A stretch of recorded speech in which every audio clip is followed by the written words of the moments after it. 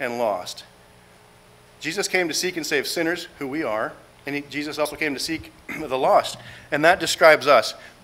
But part of the reason, and the main reason that we get together each week to do this in remembrance of Jesus is because of what he's done. And accepting what he's done, recognizing what he's done, has a lot to do with our mindset and our heart and where we're at. And if you would, turn with me to, if you want to follow along, to Luke chapter 6. Luke chapter 6, verses 20 and 21. Jesus has just spent some time in prayer. He's come down from the mountain. He's named his apostles. He has a large crowd of people around him. He turns to his disciples and he says, "Blessed are you who are poor, for yours is the kingdom of God. Blessed are you who hunger now, for you will be satisfied." And we'll stop right there. Blessed are you who are poor. When we first hear that, we think, well, maybe in your own life, you think, I've been poor and I didn't feel like I was very blessed. But what's he talking about? The word there for poor refers to someone who has nothing.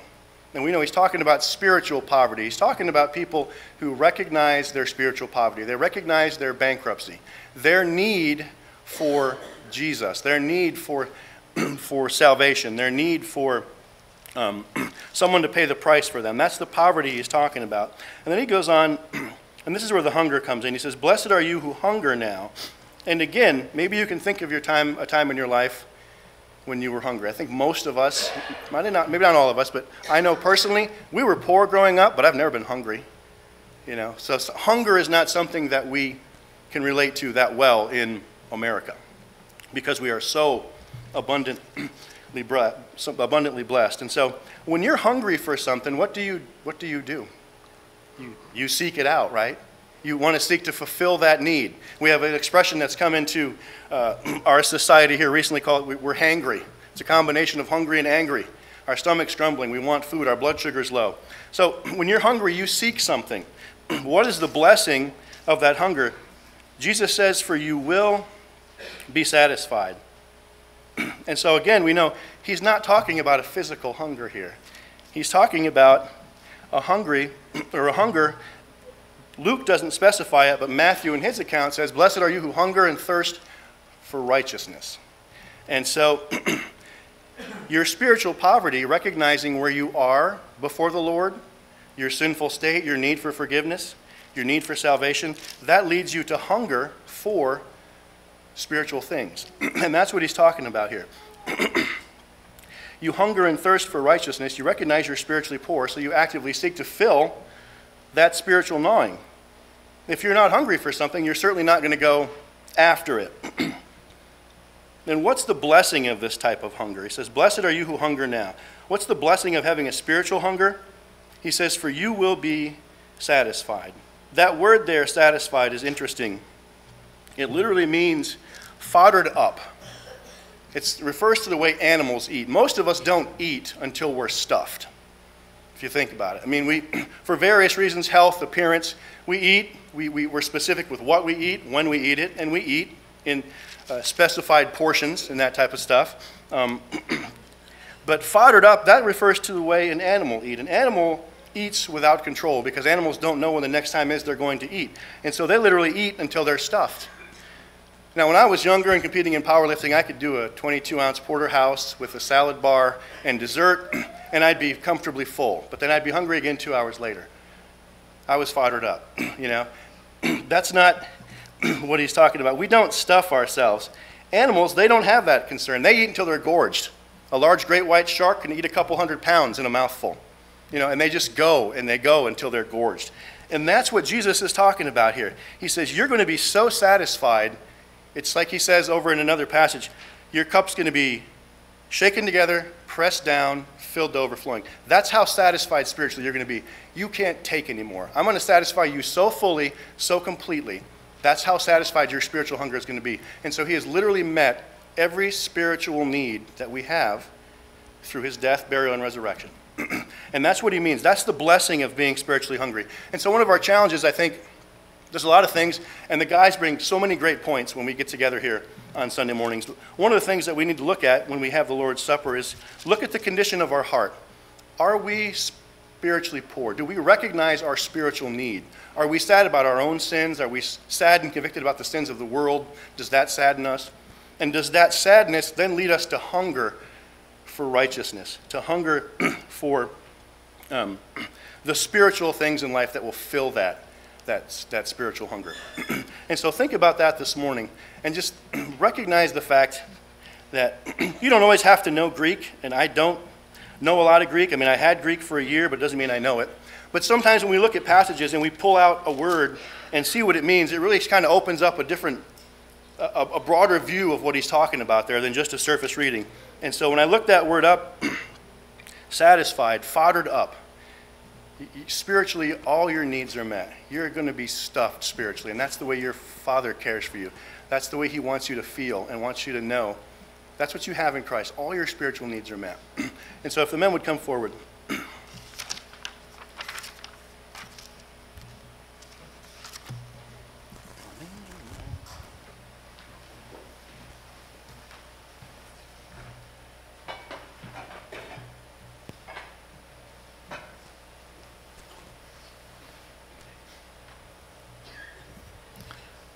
Let's pray.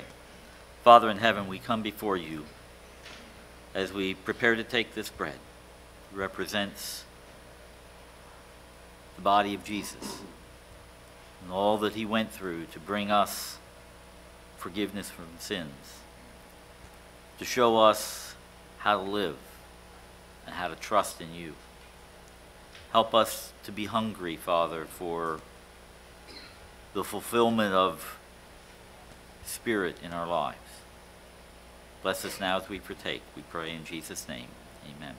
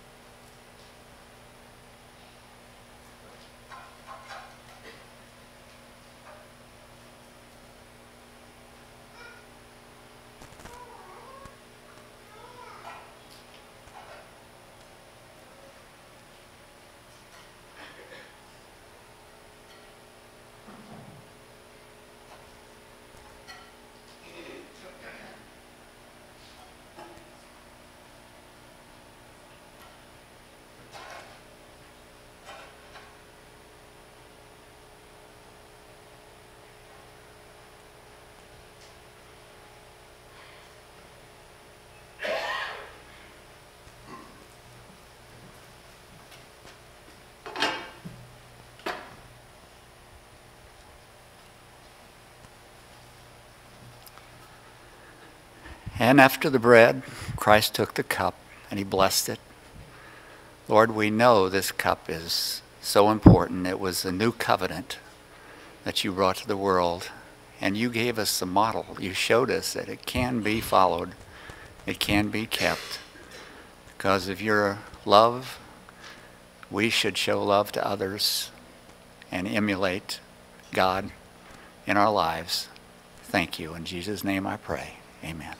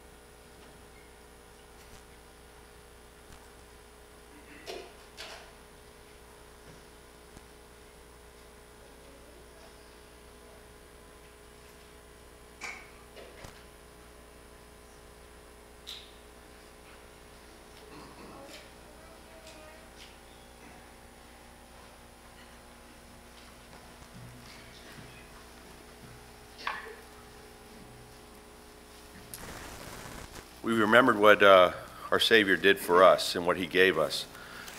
We're also asked that each week that we come together, that we think about what was been given to us materially, and that we think about that, we prosper in our hearts to give back to him that which is his. So let's pray now. Almighty Father, Lord, it is a privilege to be called your son. And Lord, as I look at my life and we look at our lives, Lord, we know that we've been given so much.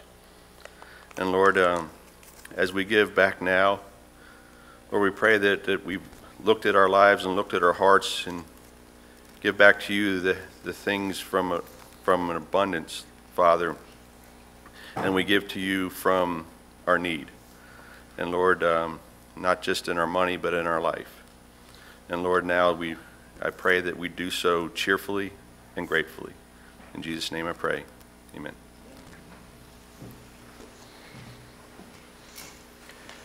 There's a stirring deep within me. Could it be my time has come? When I see my gracious Savior face to face when all is done, is that his voice I am hearing? Come away, my precious one. Is he calling me? Is he calling me? I will rise up,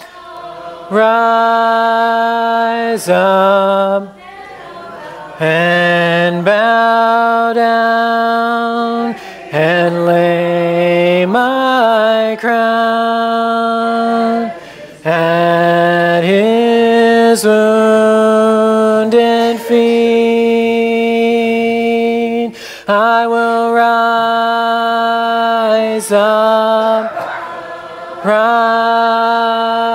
up, and bow down and lay my crown at his wounded feet. There's a stirring deep within me. Good morning. Gonna try and go cough drop free today. We'll see what happens. A couple of new members to introduce today. Wanted you to welcome the Schnupp family. Gary, Rhonda, Ella. Wave your hands. Everybody probably knows them by now. They've been hanging around for a while, but it's official. They're members here, so welcome. I understand.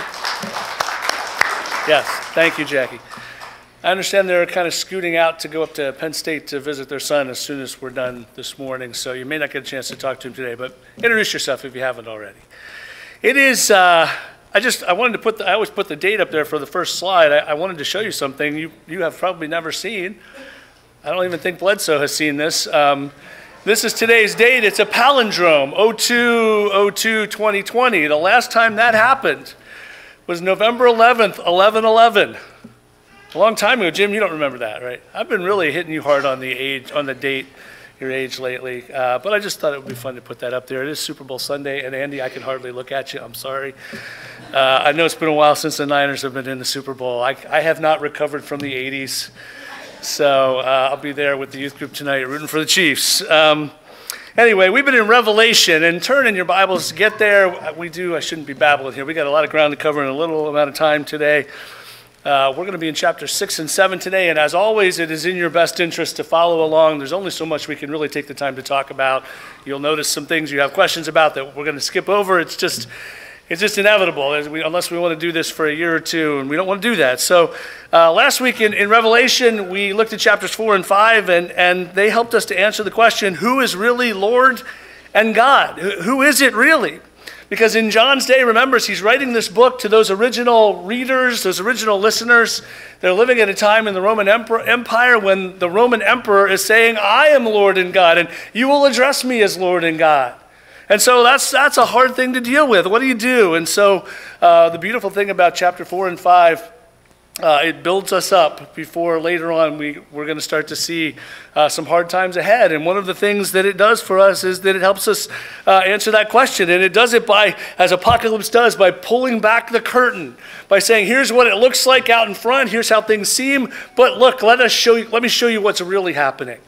And so it takes us to the great throne room of God, and we discover that it is in fact on the throne, that the one true living God is on the throne, and that he is there with the Lamb of God, Jesus Christ, his Son, who is also worthy of worship. And so God seems to be saying, as he gets us ready for some stuff that you're going to see today, if you have not read ahead, some difficult things, he's getting us ready to understand that whatever comes after this, no matter how bad it may get, don't worry. Don't worry. Those who stay faithful, he says, will become priests in an eternal kingdom. What could be better than that? That's a promise for those who persevere and follow God. And yet, there's this scroll. You know, we finished chapter 5 last week, and there was this whole discussion of who is worthy to open the scroll and these 7 seals. And think of this, we didn't really talk about this last week, think of this as a document sort of sealed in the old-time way, a wax seal with a signet that has to be broken before you can open it. And this scroll from God, 7 seals that bind it. And this is a problem. This scroll is very mysterious, and those seals make it ominous. And we know again that only the Lamb is worthy of opening the scroll, the seals, but we shudder a bit. If you're reading this, you can't help but shudder a little bit when you get to chapter 6 and he actually starts to do it.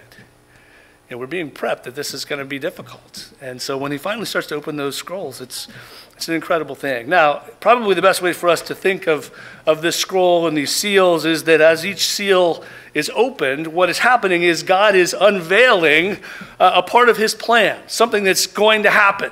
A slow unveiling or revealing of things that are going to happen, some in the very near future, some much further out, but all things that are going to happen. And God is going to give us a little peek into what those things are. And I have to tell you, much of the unfolding, much of this unveiling is going to be faith-shaking. It's hard to read it and not wonder how you would react if you were the one experiencing this sort of thing. And so it's critical, again, that as God's people, that we remember as we're reading it, who is on the throne. Because we're going to be tempted to be distracted into all sorts of other different areas. Before we get back into the text, one of the things I've been pondering, we've talked here quite a bit in some of our Bible classes, I think I've mentioned it in some sermons from time to time, about the rise in America of a group of people that have been classified as the nones. That's not N-U-N, that's N-O-N-E, none. And what this represents is you perhaps filled out a census form or some form of document that at some point as you're going through it and you're answering all these invasive personal questions about your life, they want to know about your religious affiliation. And the nones, the so-called nones, are the people in our country who, when they come to that question of religion, they check the box that says, none. I got no religion. I don't follow or observe anything. What's interesting is in America, historically, I think it's one of the reasons why we like ourselves to be a Christian nation to a much greater extent than we actually are. But in our history, more than anything else, more Americans have traditionally considered themselves to be Christian, no matter what they really believed or how they really lived. But for generations, for much of our history, when people went through these kinds of things, when they came to the box, what is your religious affiliation? They would check Christian. And that's the vast majority of Americans would say, yes, I'm a Christian. And yet, one of the weird things that's happening in our country, especially over the last 20 years or so, is that the nones, who for so long were a very small minority in our country, have grown and grown and grown. The last graph I saw only goes to 2016. My understanding is that last year, officially, that number has now grown to more than 30% of people in America who, when they're asked, well, what is your religious affiliation? They say none. 30%, a third. It is now arguably the largest single group.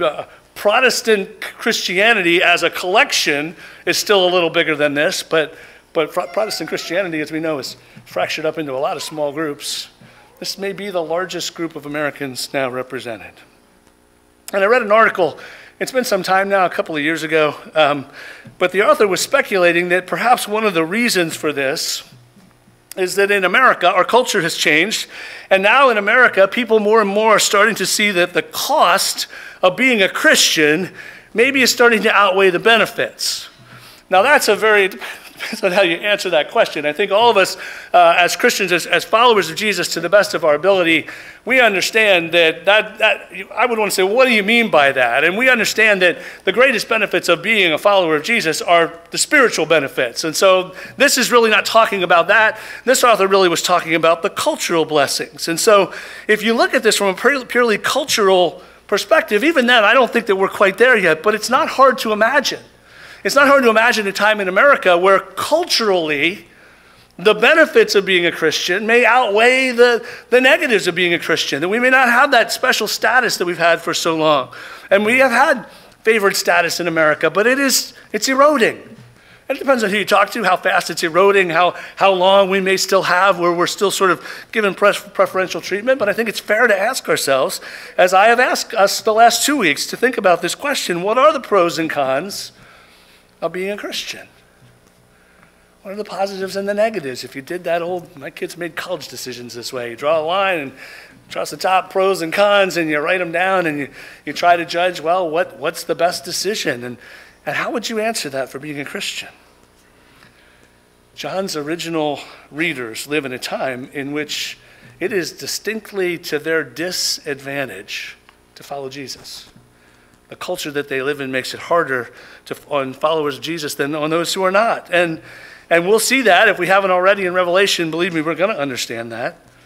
And I wonder how many of us would still publicly claim to follow Jesus if in our lifetimes following Jesus became a cultural liability.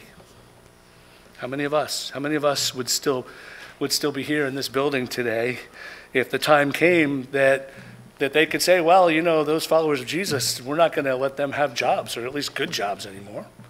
Or maybe, what if the time came in our country where they said, people who follow Jesus, we're not going to let them live in good neighborhoods anymore. They're only going to be able to live, like as with the Jews in World War II, we'll stick them in a ghetto somewhere.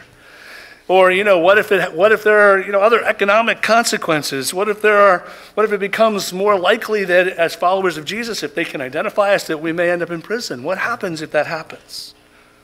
And how many of us will be overcome by that idea of what's happening to us or what might happen to us, forgetting that we have now seen behind the curtain into the throne room of God, and we know who's on the throne. We know it is God. We know it is the Lamb. We know it is not whoever is in power. How many of us will forget that when in culture it becomes harder to follow Jesus? I think that's an important question. And I think we need to ponder that as we enter into chapter 6 this morning, and as the Lamb begins to open the seals on this scroll. Chapter 6 through chapter 20, from now almost to the end of this incredible book, it's going to begin to describe really in all of its glory and all of its terror the judgment of God. And remember, again, and we'll keep reiterating, this is figurative language, this is a vision, but yet it draws us in. And so I put up today on the side screens a vision of the opening of the first 4 of the seals on this scroll. I don't want to spend a lot of time on it today, but I do think it's important each week as we try to get to some of the bigger concepts here that we also spend a little time walking through what we're reading, because it's hard to understand. And so we're going to do our best to try to figure out some of these things. We're going to ignore some other stuff because we don't have time. We'll do our best. But we find ourselves here in chapter 6, starting in verse 1, the Lamb opens the first seal. I don't know what you're expecting at this point if you've never read this, but what you're going to start to see for these first couple seals in particular is they're going to reveal a horse and a rider. But they're all going to be a little different. If you ask me, they're all going to be pretty terrifying. And so the Lamb opens the first seal, and a rider on a white horse appears. And we come to probably believe that this is most likely a conqueror, somebody who's going to come into this land where they are living, and he's going to ravage the land, and he's going to ravage the people who are occupying the land, which at this point we know is the Roman Empire. And so this is a prediction of some things that will come to pass. We know history tells us they did come to pass. Now, some people look at this rider on the white horse and they say, well, that's Jesus. And in fact, back in chapter 14, there is a rider on a white horse, and he will be Jesus, chapter 19. And so maybe. The weird thing is, Jesus is the one opening the seal. So can he be the one opening the seal, and can he also be what comes out of that first seal? Maybe. It's a vision. It's figurative. But I lean toward probably not. And then the Lamb is ready. He's there. He's going to open the second seal, and the second seal reveals a a red horse, a fiery red horse, a dangerous red horse. And this rider has a sword, and he's given power. He's given power to create chaos. And so perhaps it's war and its aftermath. Some would say that that first horse represents conquest, and perhaps this second horse and rider represent maybe civil war, because that's going to happen in the Roman Empire as well. And then starting in verse 5, we see the third seal being opened, and it reveals a black horse. And this horse seems a little less threatening. This rider has scales. He talks about, weights and measures. That doesn't seem all that intimidating until we start to think about what happens during war, and especially what happens oftentimes to what we would call the non-combatants in war. Because when you're fighting a war, all the resources go to the army. When you're in the war, all the resources go toward the military action that your country, you're defending your empire, you're defending your way of life or whatever. And so oftentimes the people who are at home are left to deal with scarcities of things that they need. They're left to deal with rising prices. It becomes harder and harder to get the things you need to survive. And so this probably here is a foreshadowing of the terrible lengths that people will have to go to when all of these things come to pass just to make it day to day, because it's going to be hard to find food, and if you can find it, it's going to be expensive, and it's going to be hard to find to find shoes for your children's feet and gas for your car or whatever. It's going to be hard to find these things, and so life is going to get a lot more difficult. They didn't actually need gas for their cars in the Roman Empire. I do know that. Wheels for their chariots. Let's go there. Shoes for their horses. And then the fourth seal. And this will be the last of its type, and this is a pale horse. The language here seems to indicate a horse that is sickly. And he has an interesting rider. Its rider is death, and not just death, but Hades is following close behind. We've talked about Hades earlier as the realm of the dead, or perhaps the conscious realm of the condemned dead. When we talk about Hades, nobody's happy. And yet here is Hades riding with this horse, and these riders, Death and Hades, are empowered to kill. They're given the power to take human life. Now, the good news is there's some restrictions there. It talks about how they're only given authority over a fourth of the world. And so this seems to indicate that God has said, I'm not going to let them just kill indiscriminately. I'm going to put some limits on their power. But yet here it is, death and destruction as a part of this.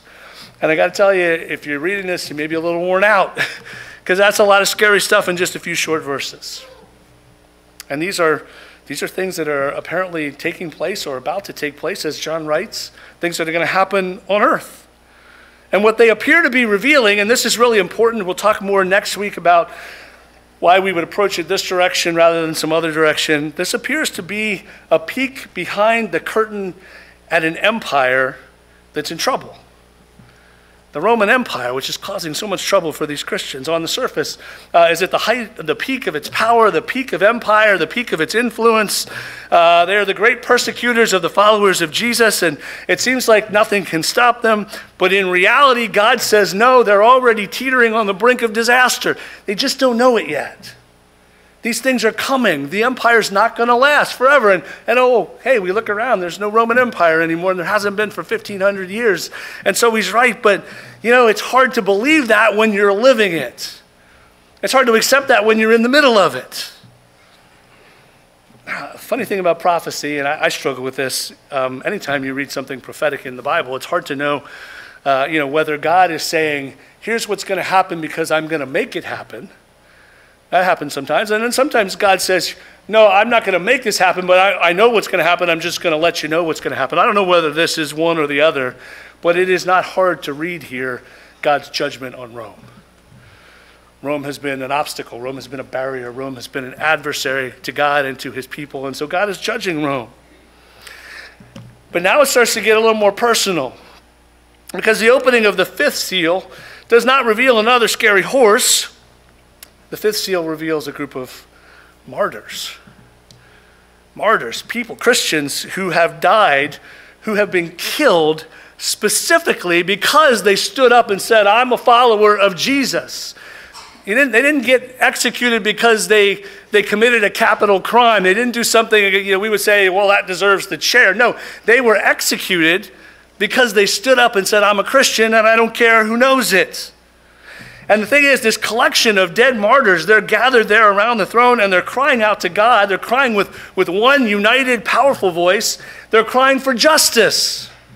I mean, you can imagine being in that situation, right? We have been wronged. We followed Jesus. We were executed. We didn't do anything bad. God, give us justice. And so it's not hard to believe that they would be crying out for that in chapter 6, verses 9 through 11. Now, the thing is, we know or should know that their death has not been in vain. And here again, the symbolism of Revelation.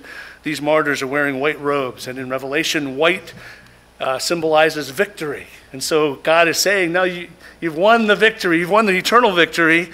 But God's answer to them as they cry out for justice is not what they want to hear. God says, in effect, it's not time yet. Justice is coming. I will bring justice, but I will bring justice on my timetable.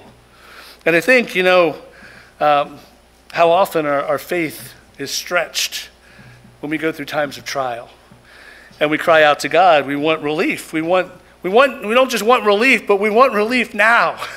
How often have you prayed that prayer in the middle of a personal crisis, in the middle of a health issue, whatever, something going on with your kids, somebody you care about, you pray, and you don't just say to God, hey, whenever you get around to it, you're like, God, fix this and fix it now. That's how we are. We want God to do what we think he should do, what we think he should do, and we want him to do it when we think he should do it. That's how we're wired, and yet God is not subject to my timeline. He's not subject to your timeline. We live on his timeline. And here's a reminder of that. Justice will come, God says, but it'll come when I am ready to administer it. And so God's people need to step back and say, okay, you are God, you are on the throne, and we are not. And then the sixth seal is open, and we see a vision. I don't know how to describe it. A great cosmic disturbance. The kind of thing that if you were in the middle of it and it happened, you would look around and you would go, oh, surely this is the end of the world. It's that kind of thing. It's hard to read this without sort of trying to imagine what you would do in that place. Would you stand and gawk at what is happening as the stars are falling and the world is being something? I don't know. Or would you be screaming in terror? Would you die of a heart attack? I don't know. This is the wrath of God and of the Lamb being poured out on the world. It is God's righteous judgment.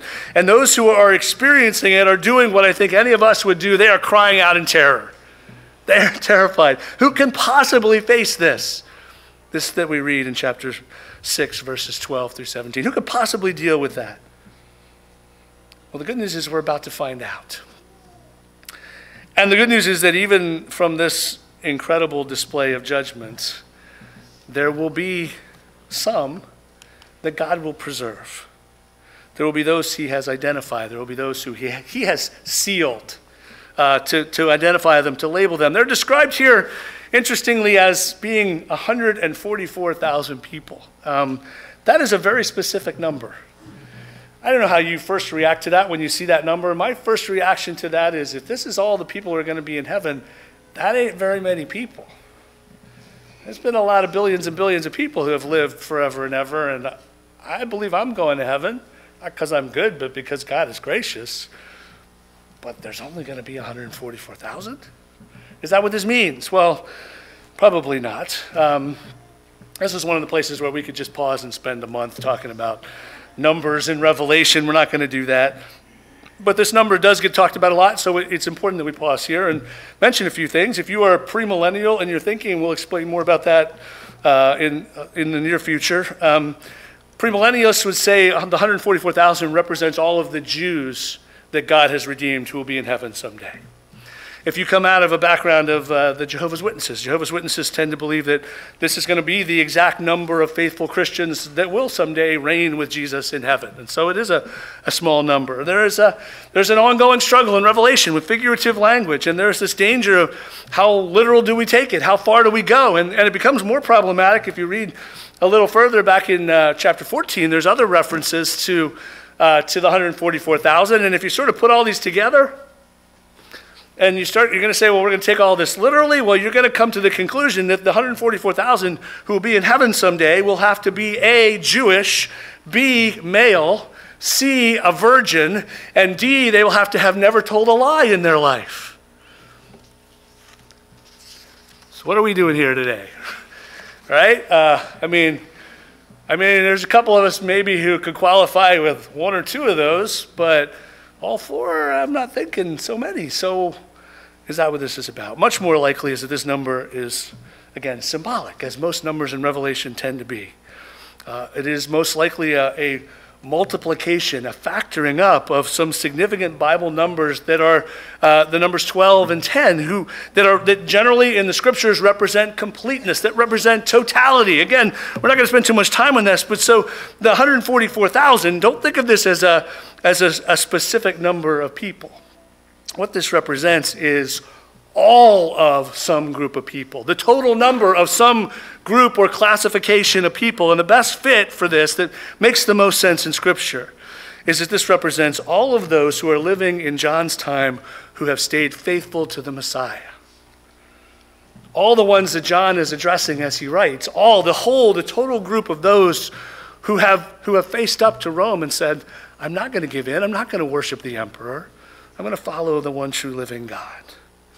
And so we can think of this as a vision of the whole church, all the saved on the earth as the time of the seven seals being opened. There's other stuff about the seals. It goes back to Ezekiel and how God identifies them. We're running out of time and I want to move on. But then the scene does shift one more time. The second half of chapter 7, and suddenly we're not looking at things that are happening on earth anymore. Now we're back in the throne room of God, and something incredible is happening there. We're watching a group standing before the throne, a great multitude. And it says in verse 14, these are the ones coming out of the great tribulation. They have washed their robes and made them white in the blood of the Lamb. And here again we see the redeemed. All of them, the total number of the redeemed, God's people, all of them throughout history, assembled before the throne. It is all who have been faithful in their witness, even when it was hard to be faithful. It is all who have not renounced their faith, but who have stayed committed to being disciples of Jesus, even if it had been easier on them, if they had turned their backs on him. You can't help but notice as you read, this bunch has a distinctly international flavor. I didn't used to really notice that much, and then this church started to change, and this passage started to, and others like it in Revelation, started to mean more to me.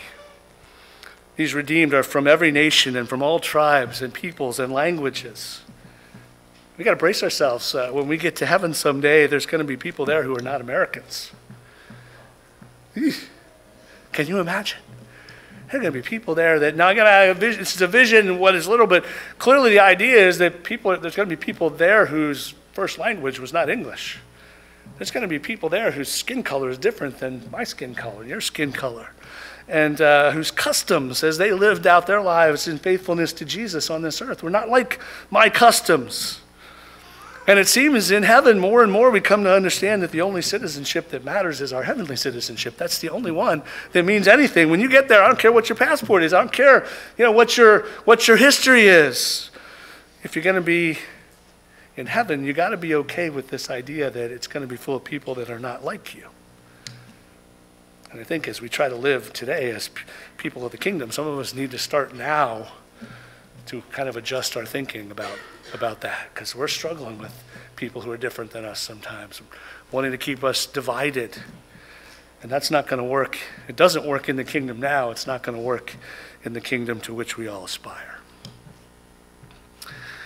Well, there's a lot more to talk about here that time does not allow. But what we've witnessed, I think, in chapter 7 is a vision of the church. Again, the saved, those who've been redeemed by the blood of the Lamb, but we could say, kind of through two different lenses, or maybe better to say from two different points on the timeline. And so as you look at chapter 7 and you look at the first 8 verses, what we see is the church on earth, and it is sealed. Again, God identifies who his followers are, who the redeemed are, and he seals them and reinforces that they are his people as they get ready for a time of trial that is coming. Things that they are about to face. John is getting them ready for things that they are going to experience. And so that's the first half of the chapter. And then in verse 9, a view of the church in heaven. A view of the church after Jesus has returned, and after all the things that we talk about have happened. And at this point, it is a vision of the church triumphant. It is a vision of the church at peace, because the trials are over and the redeemed are experiencing eternal life to the fullest. What an incredible vision this is. This literally is before and after. And the challenging part for all of God's people, whether they are John's original readers way back in 90 or 95 AD, or whether they are us today or some future generation 1,000 years from now, the challenge for God's people in any place, at any time, in any language, is staying faithful to Jesus during the before so that someday we can experience the after. A reminder as we close today. We can't lose sight of the fact that as we go through Revelation, there is the reality of that fifth seal. Remember what happens? We get away from the horses, we think everything's good, and then we have this vision of martyrs. There are martyrs. There are a lot of martyrs. There are a lot of people who die because of what they believe, because they agree to follow Jesus and they're not going to compromise. And so God identifies his redeemed, God protects his redeemed, but that does not necessarily mean that God's redeemed will escape suffering. It doesn't mean that.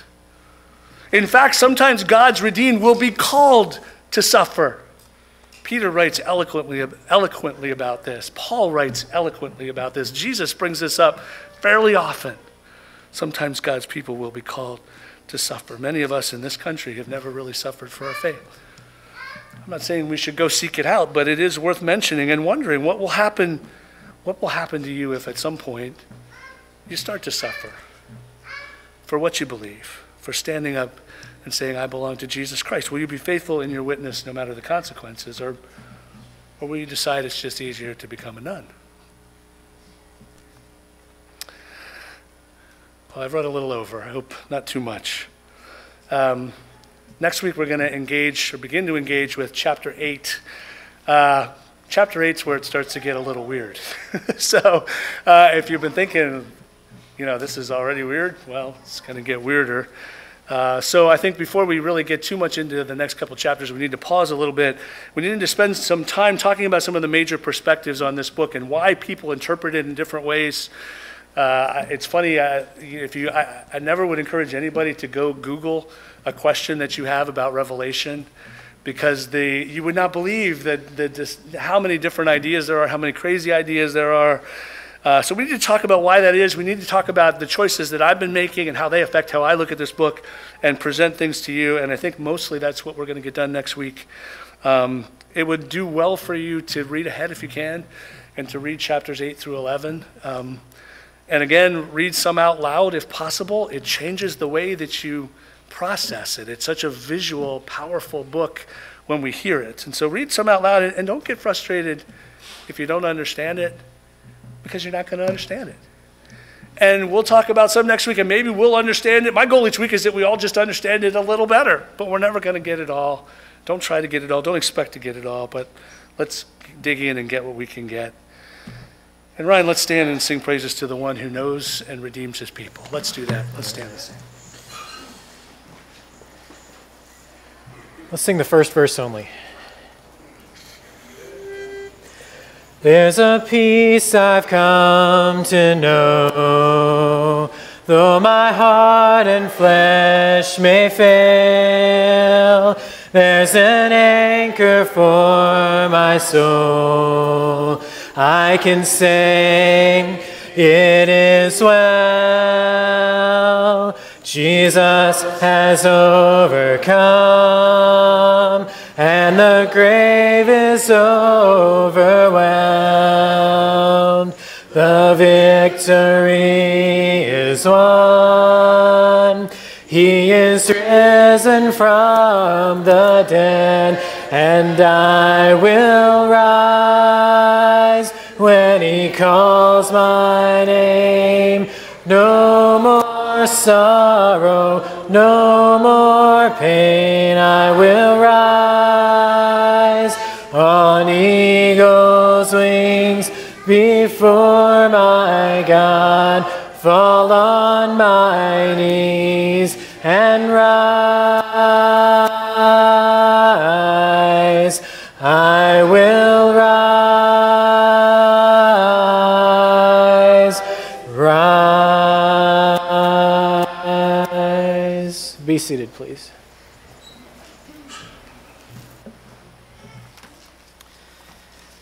Okay, just a couple highlights, and I'm going to start with a very important one first. We need some helpers for Sunday school this morning. Ken George is going to have to cover the 2- and 3-year-old class by himself this morning and could really use a helper. So could someone please help Ken out this morning on the 2- and 3-year-olds? You don't have to teach. You just got what? We already got it. Boy, I like this. What else do I need? Okay, let's see. Let's run down the list. Okay, that went well. How about we need a pre-K helper for all of February? And oh, by the way, this is the first week of February. So we need somebody to help out with the pre-K children. Again, you don't have to teach. We just need an extra helper. So please see Amber afterwards if you can help out here for a couple weeks. And thank you for stepping up and helping Ken out this morning. Okay, that's out of the way. That was the most important.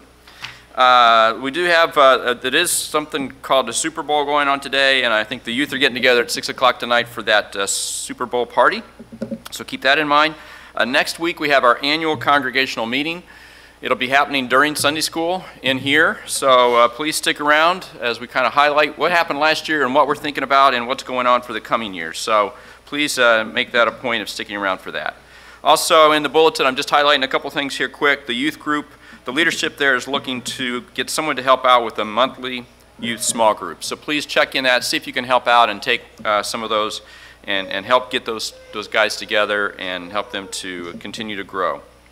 Also, Geritol Games is for anybody 55 years and over, and it's on the 15th of February, the day after Valentine's Day at noon. You can sign up on the website, you can sign up on the kiosk. If you don't want to fill up, you don't feel like dealing with the technology, see any of us with a badge and we will get you signed up. Please, please participate in that. It seems to be growing. There's more information on that in the bulletin, but let's get you signed up for that on the 15th of February. I think that's it. There's a lot of other stuff, so please check it out in there, but those were the highlights that I felt important to bring to your attention. If you're visiting with us, thanks for being here. Stick around for a couple minutes. Let us get to know you. We do have classes starting here in about 20 minutes here in this sanctuary, as well as classrooms 2 and 3. We have a Hispanic class, so there's a lot going on here. We have coffee and donuts waiting for us when we get done here. So please stick around. Why don't we close with a word of prayer? Dear Lord, thank you for your word. Even though at times, sometimes it can be very difficult for us and our human minds to understand, we continually strive to learn your word and live by it. And we're thankful for that. We're thankful for this body. We pray that you'll be with us as we head out this today and go into the next coming week. Please help us to live Christ-like and let other people see you in us. In Jesus' name, amen.